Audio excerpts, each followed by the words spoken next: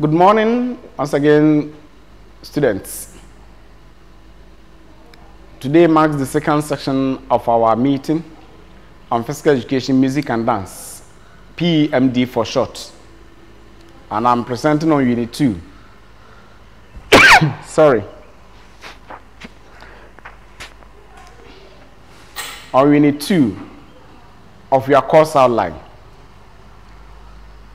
The strand for discussion today is interconnections or relationships between physical education, music and dance, and other disciplines.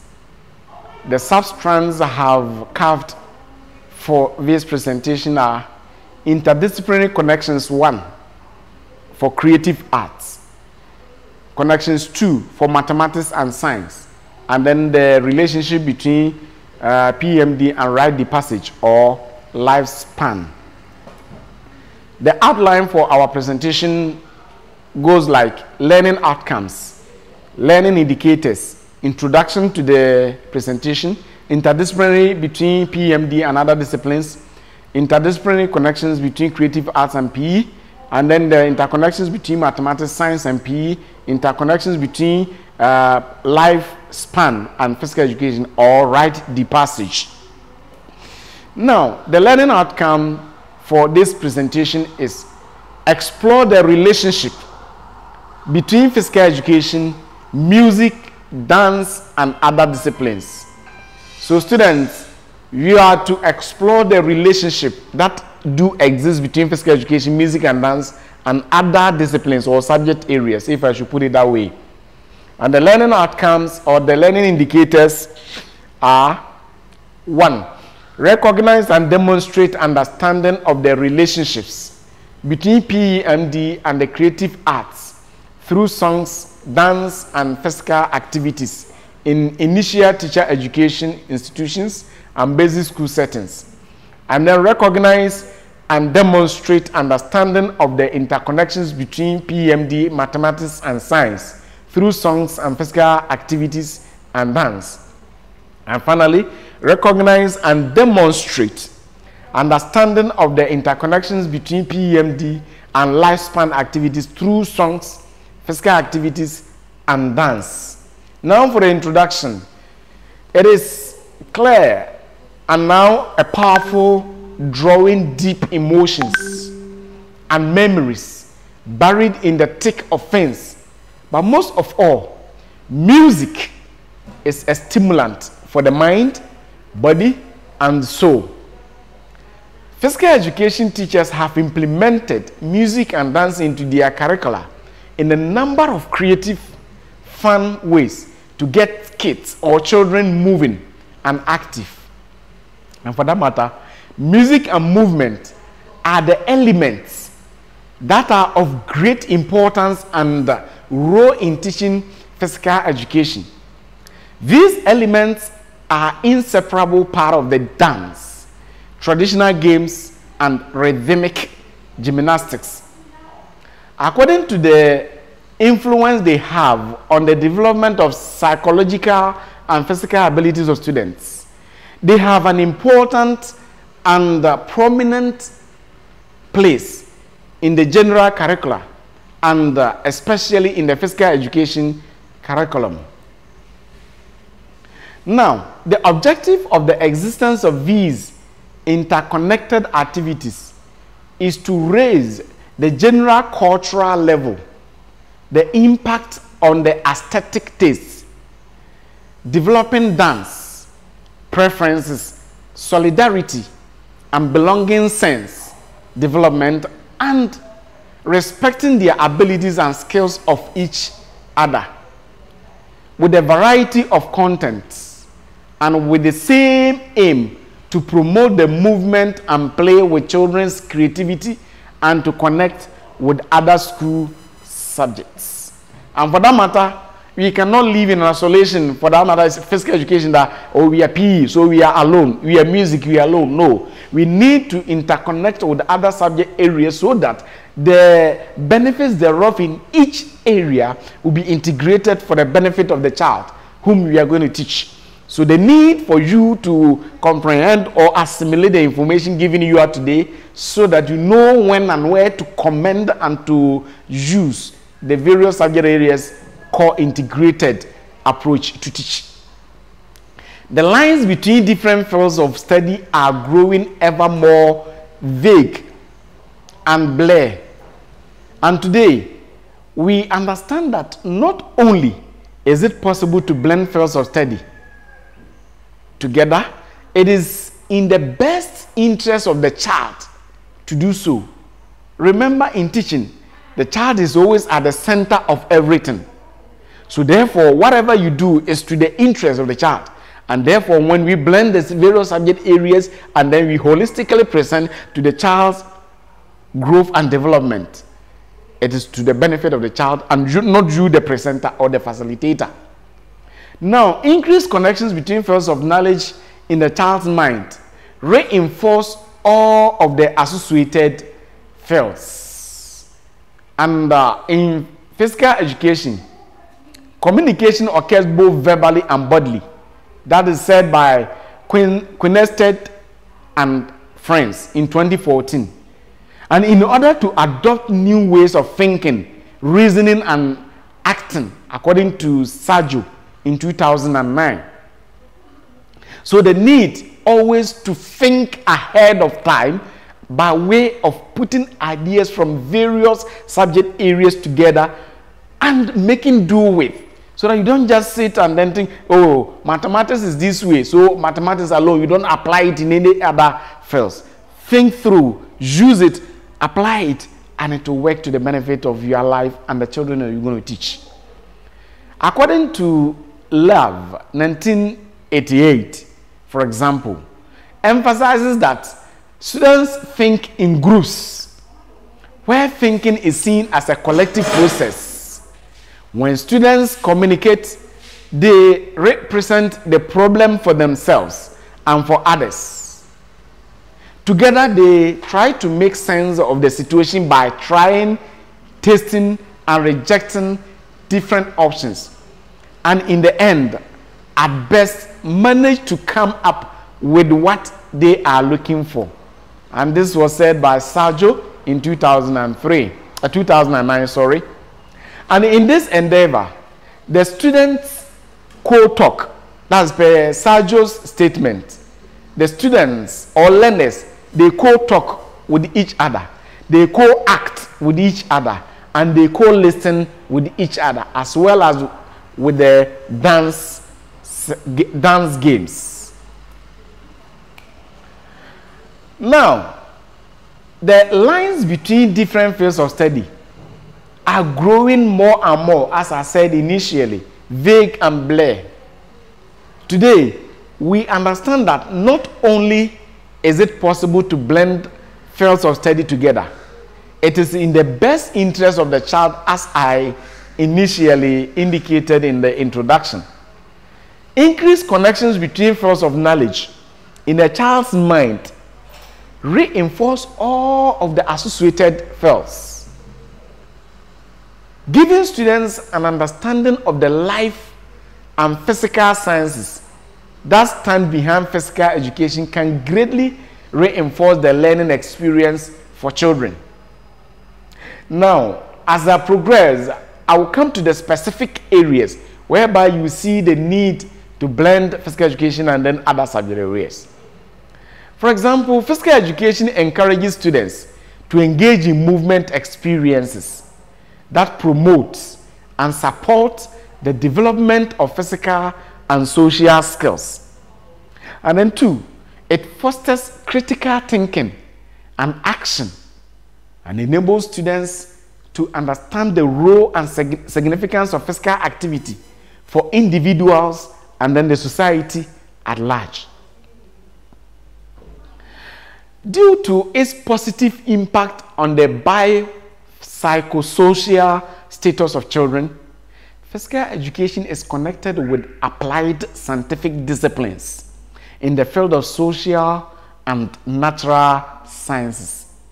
It aims to establish the regularity of connection with the appropriate educational and scientific fields and forms of education, and is thus united with the school practice.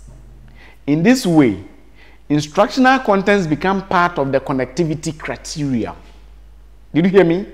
I said, in this way, instructional contents become part of the connectivity criteria. Now, given that the primary means of physical education is physical activity, its structural elements are 1. Spatial, temporal, and physiological energy. Present other criteria of connection with other school subjects.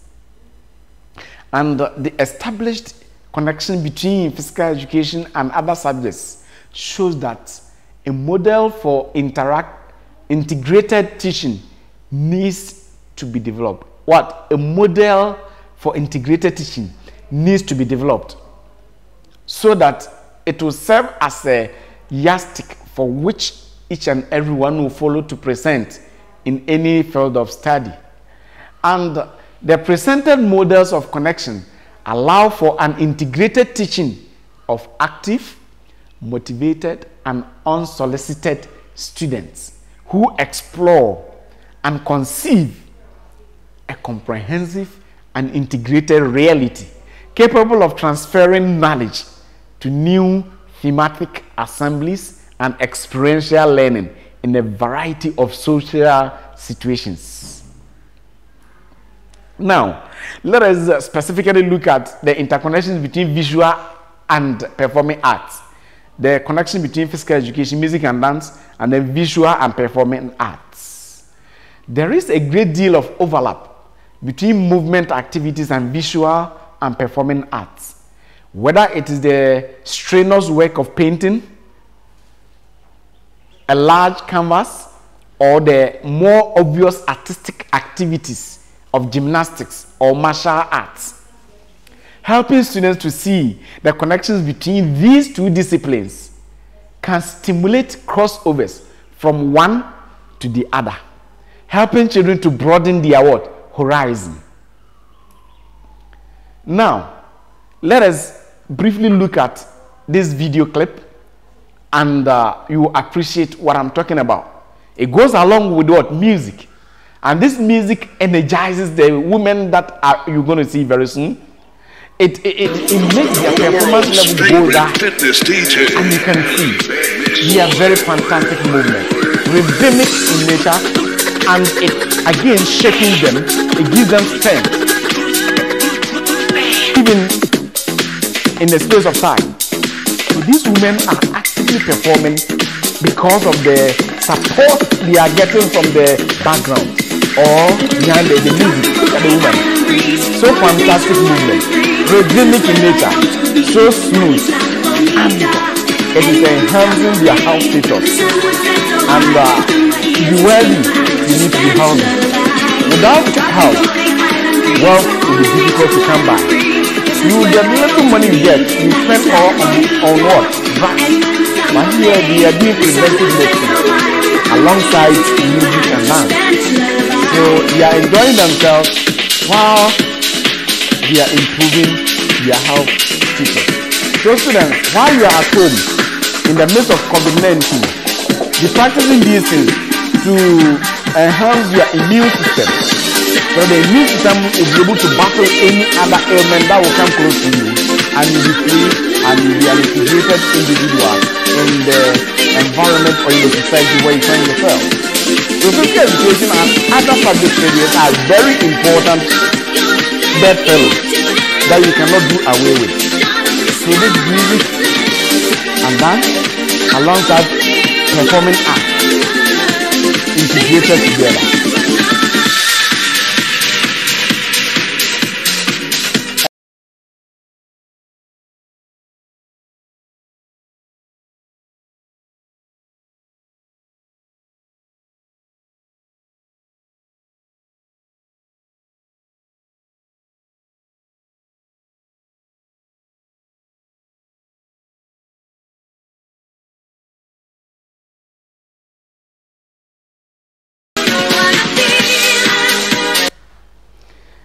All right, let's continue with the presentation. Now, we are still on the creative arts and physical education. Let's now draw more on the physical education aspect, and then we will blend it alongside. In physical education, the focus is on movement and its contribution to the development of individuals and communities. So, as you saw in the video, the women were moving alongside the music that played in the background, and it enhances their health and their growth psychologically, socially, and spiritually. And there will be individuals who will live in the communities that will enhance growth and development. And again, by learning in, through, and about movement, students gain an understanding that movement is integral to human expression. Movement is integral to human expression, and that it can contribute to people's pleasure and enhance their lives. So with a movement, it will be very, very difficult for you to express yourself. Even when you are angry, your arm movement will determine the gravity of your anger or the severity of your anger. So movement is very, very important in whatever we do as humans, right? And we are saying that it helps us in expressing ourselves, that it can contribute to people's pleasure and enhance their lives. They learn to understand, appreciate, and move their bodies, relate positively to others, and demonstrate constructive attitudes and values. So, without movement, it will be very difficult for us as humans to express ourselves, to demonstrate positive attitude towards others. And this learning takes place as they engage in play games. As you watch the video, they were learning, they were developing, they were building their systems. Children learn by play, they learn through games, and they learn through sport exercises, recreation, adventure, and expressive movement in diverse physical and social environments. Students, I wouldn't want to worry you much, but I want you to concentrate and assimilate the information here. Go practicalize it, use it, and then you will realize what I'm talking about here. Physical education encourages students to engage in movement experiences that promote and support the development of physical and social skills. Your ability to interact with others in the society, your ability to live in harmony, comes about as a result of proper development of your physical body and thinking through. It fosters critical thinking and action and enables students to understand the role and significance of physical activity for individuals and the society in which they live. Now, the interdisciplinary education we've been talking about here is just a process ongoing in which two or more subject areas are integrated with the goal of fostering enhanced learning in each subject area. The disciplines may be related through a central theme, issue, problem, process, topic. Today we call it strand or experience. And this was said by Jacobs in 1989. So take notice of that. Now, life and physical sciences. What has it got to do with physical education? Mathematics and science. Has it got any special link? Now, giving students an understanding of the life and physical sciences that stand behind physical education can greatly reinforce the learning experience for children. For example, the physics of force. You'll be learning physics right from basic school through to secondary school and now to the tertiary level here. The principles of force and leverage can give children insight into the mechanics of gymnastic activities.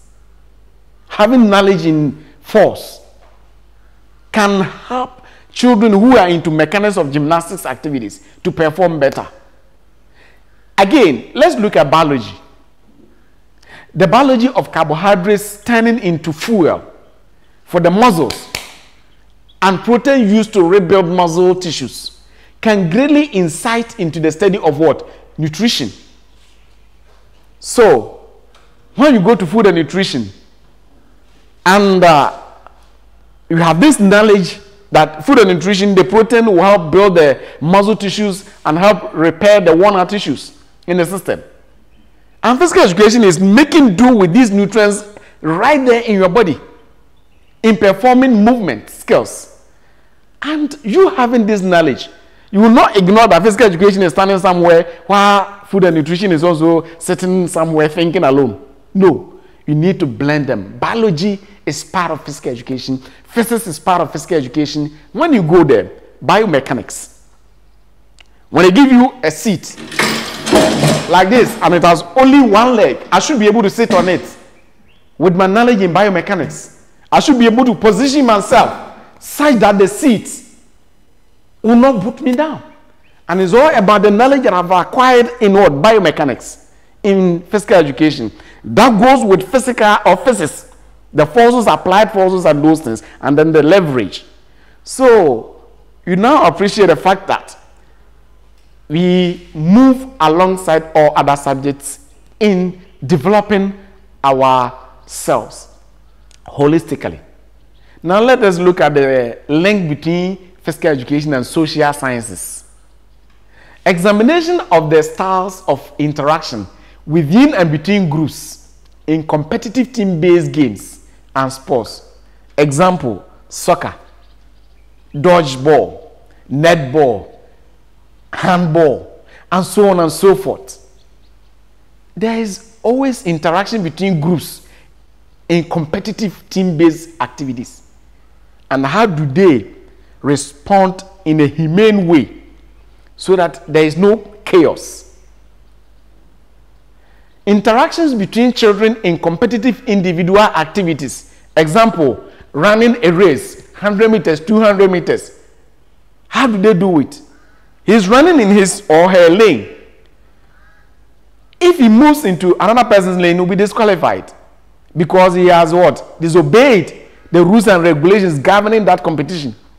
So the child will push that one into society. When rules and regulations are given there, they will obey it.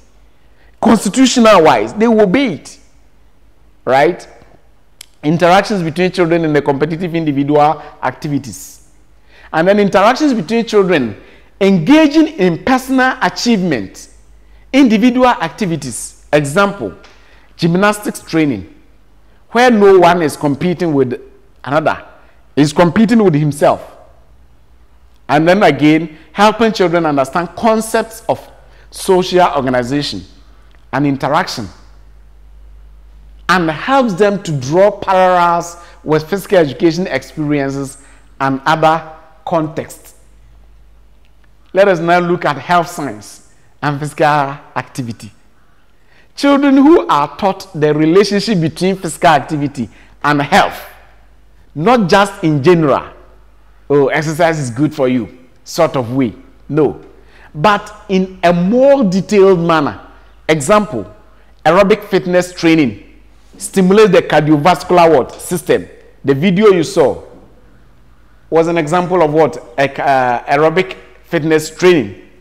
And the purpose of that, basically or primarily, is to enhance the muscles in the heart. That is what I have indicated there as cardiovascular system. How the heart responds to vigorous activities and then be able to release oxygenated blood to all parts of the body for your body to function well.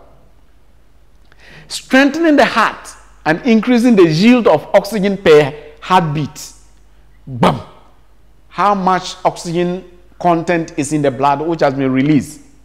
People who are active physically, when they pump out once, it goes with enough sufficient amount of oxygen to distribute to all parts of the body, and they relax without strenuous activities, right? And people who are not sedentary life, they easily get cholesterol accumulated, and then they get the veins and the arteries blocked. And when it happens so, within a short time, least activity, you see them stressed up, and then they pant for air, for oxygen, just to energize them, to burn the system for them to perform well. So you need physical education alongside all other areas so that you live a holistic life. You can live with illness and then be learning the sciences, the mathematics, and all the other subject areas. But if you are healthy, you have a sound mind, and you can assimilate whatever your facilitators or your teachers will present to you.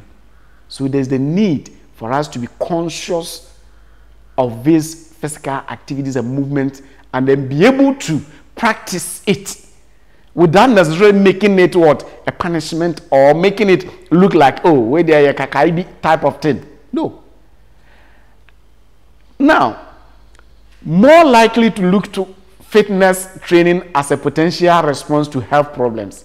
People who are conscious of this cardiovascular I'm talking about, they are more conscious to fitness training and to help alleviate most of the health challenges they encounter. Let us look at mathematics and language arts.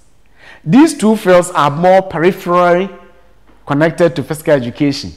However, the connections here are more in the use of mathematics and language arts as mediums to better quantify and communicate achievements.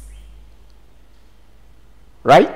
However, numeracy and literacy are better enhanced during interactions with the learners on the field of play through counting of various episodes of what? Activities. Again, mathematical concepts are also applied in the construction of athletic oval and the various sectors of all field events. It will surprise you to know that when a court of netball is being constructed, the principle of the hypotenuse and then the adjacent and all those things are applied in getting the right angle triangle that we need to get a better field of play. When you go to the athletic oval, we apply equations, mathematical equations, before you can construct that. So you cannot do without other subject areas. And finally, let us look at the interdisciplinary connection. Number 3, rite de passage or lifespan. Here I have shortened the points for discussion. I'm not going to give you detailed information here. The point number 1 I want you to know is naming ceremony. When a child is born, for sure the child will be named. And what are the processes? In naming ceremony, we go along with music. Is it not true? And the music goes along with joy, merry-making. People become happy and then they dance. They drink and all forms of activities goes on. And it goes along with movement. Even for an elderly man to put water in the mouth of the baby goes with movement of the fingers and the hand. And if the fingers, the hands are stiff, how will you be able to move? You need flexibility of the body system to do that.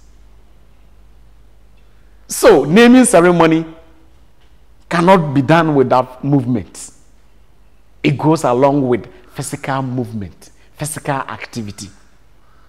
When the child is born and named, it goes through the process, aging, puberty, adolescence, and so on and so forth. When they reach the puberty stage, you know, in our country, we have various ceremonies we perform for them, and I've just selected 2 of such ceremonies.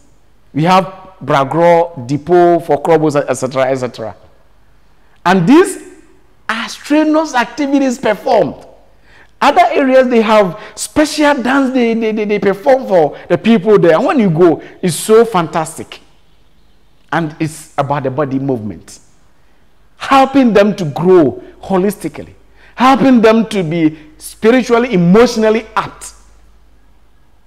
And when this Bragro and the Depot and all the others are performed, then they grow, they reach maturity. What again? Marriage ceremony. Being it traditional or the ordinance, what? Marriage. They all go along with music, dance, and so on and so forth. And these work together in the body system. And when you get married, you give birth and longer, and then co-meaning is finally you what? You will die. And when you die, what happens in our society? Funeral ceremony. So there is an interconnection. When you go to funerals, you see what happens there. So cool, and then people enjoy. Even today, children, when the funeral is over,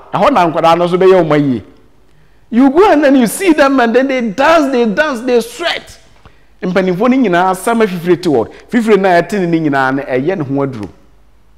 So all these things are interconnected with each other, and they help us to develop and become holistic and optimal in the society where we perform.